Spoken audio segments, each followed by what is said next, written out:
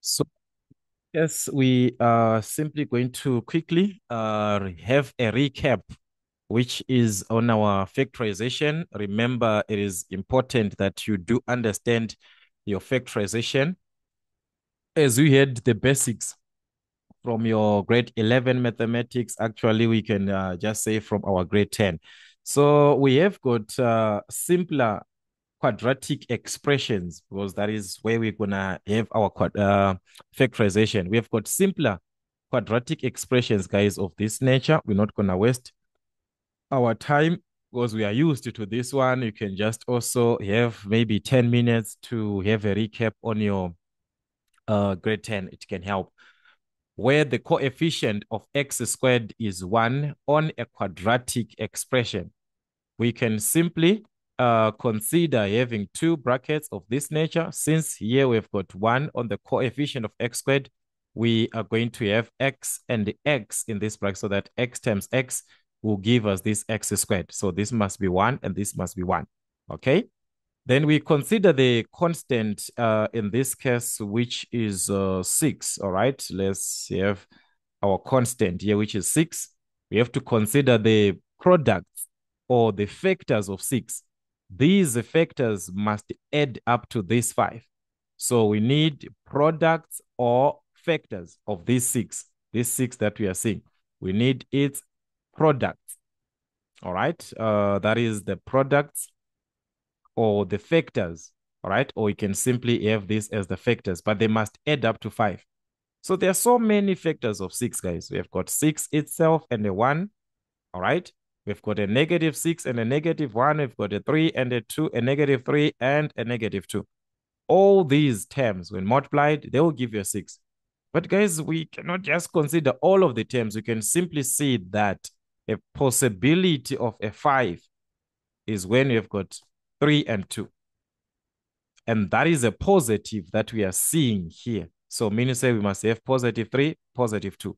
Multiply these two numbers, you have a 6. Add these two numbers, we have what? A 5. So these are the two numbers, 3 and what? 3 and 2. So you're going to have them as a positive. Positive 3, positive 2. You're done. So it was just a simpler factorization that we're doing. All right, let us just consider to say it was a negative here. Let's say it was a negative 5. You cannot use 3 and 2. All right. You cannot use this time 3 and 2 because of the negative that we are seeing, negative 5. So instead, the factors that we are going to use this time must be negative 3 and negative 2. You multiply these two, you're going to obtain positive 6. You add these two, you're going to have negative 5. So meaning to say we need negative 3 and negative 2 when it is like that. All right. So that is the condition. So in this case, it was going to be negative 3, negative 2, if there is a negative here. So you have to be careful when answering these questions.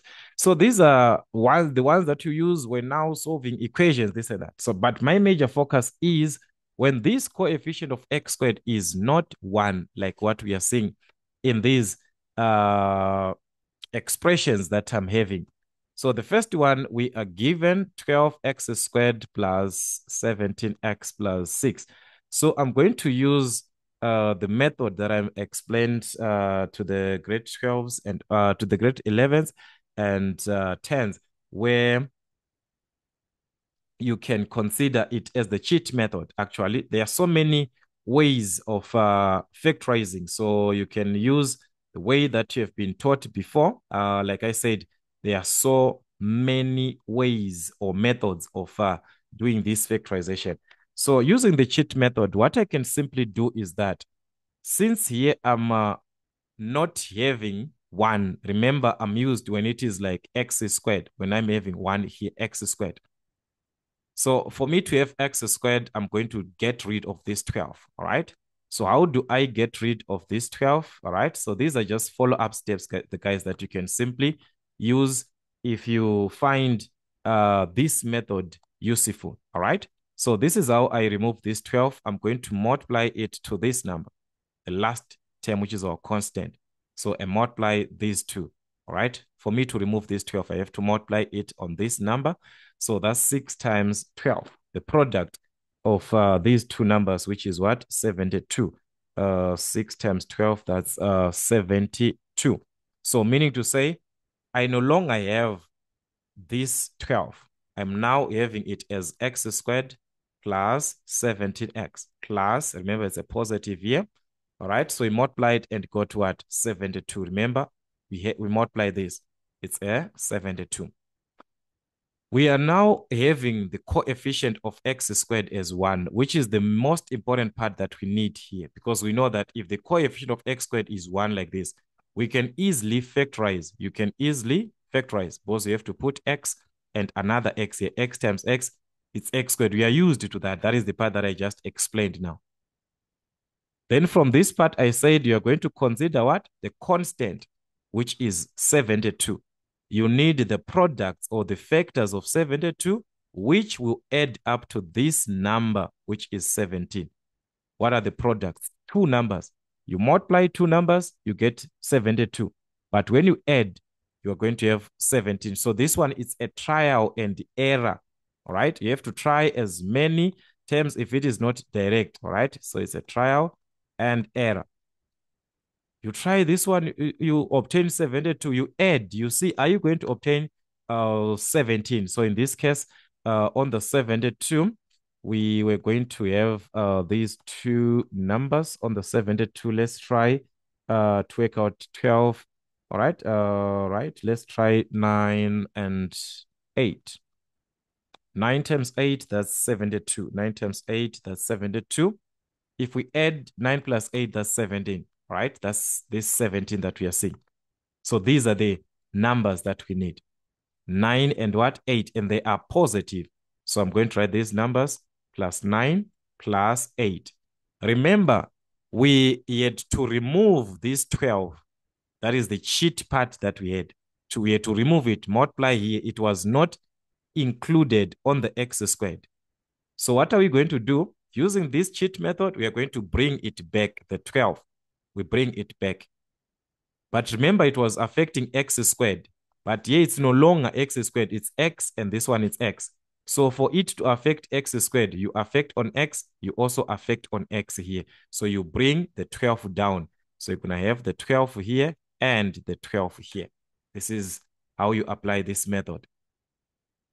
Then you check the brackets if there is anything common. If there is anything common, factorize.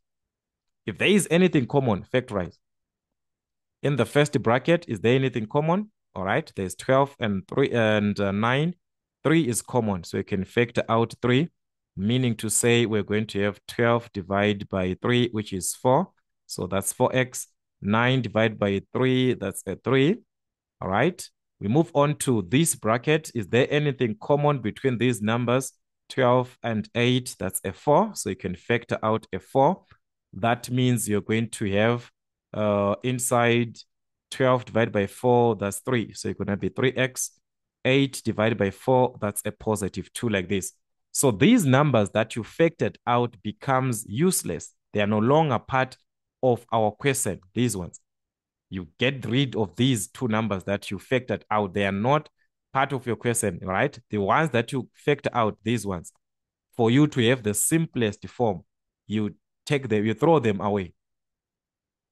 All right, which is the what? The 3 and this 4. So this is our final answer, the two brackets that we are seeing. 4x plus 3 and what? And 3x plus 2. So you can start with this one. You can end up with this one. It's up to you. That is the cheat method. So for you to have much explanation, you can consider watching the grade 11 videos. I explained much on that one. Let's consider another example so that we can see if we are together, so that you can use it to answer as many questions as you can, because you can use it on any part of this format. So these two, we can use the cheat method. So on number 2, if we are to consider, that was again a quadratic expression. That was 5x squared minus 23x minus 10. All right, so let's see what were we going to have at the end. So like I said, Using the cheat method, we have to get rid of the constant affecting x squared, which is the 5 that we are seeing there. Get rid of that 5. So how can we get rid of the 5? That is the question. It multiplies other term, other number, which is the constant. So the 5 multiplies the constant. You throw it there to multiply the constant. So it's going to be times 5. That means it's no longer there. So it will be x squared minus 23x. It's now minus 50. So now you consider the constant because you are used to this type of a factorization when this is 1. You simply have what? 2 brackets. You put x here, you put x here. Then you consider what? The constant, which is minus 50. We need the products, but they must add up to what? Minus 23. Do we have any two numbers? Just look for two numbers. Consider two numbers. You multiply two numbers, you get what? Minus 50. But when you add, it must be negative 23. 50, let's consider 25 and 2. These two gives us positive 50. So for us to have a negative 50, it's either there's a negative 25 or there is a negative 2. Remember, it's trial and error. But when we add, where are we going to have a negative 23? When we add these products. All right, let's add minus 25 plus 2, that's minus 23. So this is the one that we need, which gives us negative 23. If we add these two, it will give us a positive 23. All right, so we need this one and this one, which will give us a negative 23, which is what? Negative 25 and a positive 2. Remember, this is not our answer because we had to cheat from the first part here. So we have to bring that 5 that we removed in place of x. So we put the 5 in place of x, we put the 5. Look for the bracket where there is a common term. Is there anything common in these brackets? The first bracket, we can see that 5 is common between 5 and what? 25. So you can factor out the 5, all right? Remember, whatever that you factor out becomes useless. So if you factor out the 5, 5x and 5, that will be x. Minus 25 and 5, that's a minus 5. In this bracket, is there anything common? There is nothing. So it remains as it is, 5x plus 2. Whatever that you factored out becomes useless. So this will be our answer. Just like that. So this factorization can be used, guys, in any quadratic of that nature. So I want you to try it. If it is easier, then use it. Or you can just continue with the method that you are familiar to, as long that method is easier for you to apply. But I see most of you guys, you spend 5 minutes to answer a question where factorization is needed. And there it is, maybe 2 marks. Guys, the number of marks is supposed to also tell you the time frame. You are trying to figure out the number. You just put 2 brackets. Automatically, you want to figure out which number. Most of you have confusion in the sign that I'm going to put is what. But guys, it's your method. If you are used to that, then please apply that. On another question, we are given again a quadratic because of the highest exponent, which is 2. But in this case, we do not have the format ax squared plus bx plus c. Ax squared, bx, we do not have that part of bx. It's just ax squared and this constant. Whenever it is like that, or it can be just maybe ax squared and bx, maybe it is like this, 5x squared plus maybe 45x. They're just 2 terms. In that case, consider, is there a highest common factor between the 2 terms? There's nothing special there. Is there any highest common factor? Yes, 5 is common between 5 and 45. So let's factor it out first.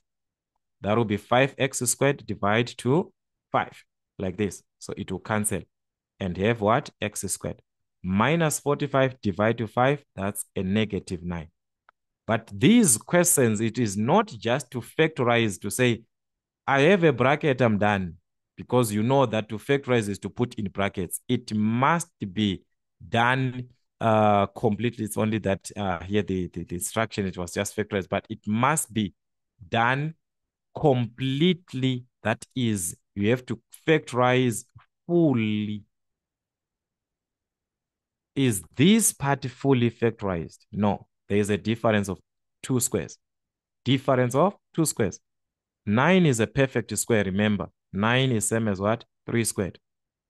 So remember your basics of your difference of 2 squares, a squared minus b squared gives us what?